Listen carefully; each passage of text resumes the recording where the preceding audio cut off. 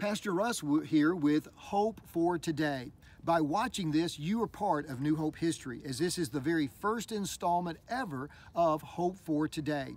Each week, Monday through Friday, a different staff member will be sharing with you a daily devotional thought. It's only going to take 2 or 3 minutes, but our hope is that over the course of time that this will become something that is a blessing to you. Because it's our first installment, I'm going to talk about goals today.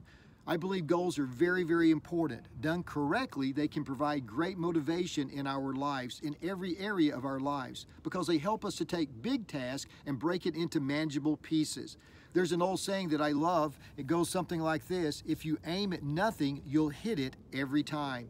We often have great ideas, great intentions, but they fail for the lack of realistic goals. We often make spiritual goals that are unrealistic. We fail, we get discouraged in our spiritual walk with Christ. Social scientists tell us this: you have to do something 21 days in a row for it to become a habit in your life. Remember that and think about that. That idea of that repetition helps something to become a habit in our life. I want to encourage you today to take just a few moments and think about setting some type of spiritual goal. It may be something very simple, such as listening to Hope for Today each day of the week or 4 days out of the week. That one is easy to do because it's only 2 or 3 minutes. Most of us say we could actually do that. Maybe you might set a goal to be a part of a worship service each week, whether it's live or whether it is listening to it online. Some of you may want to join a small group, or if you were at our services this past weekend, you heard me talk about the eulogy exercise. That is an incredible, worthwhile goal that I would encourage you to undertake.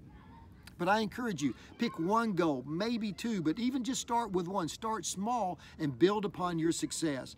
As you get into that routine, then you're ready to add another goal. And over time, as you keep adding goals, you will be amazed at what God will do in and through your life by setting manageable, realistic goals, spiritually speaking.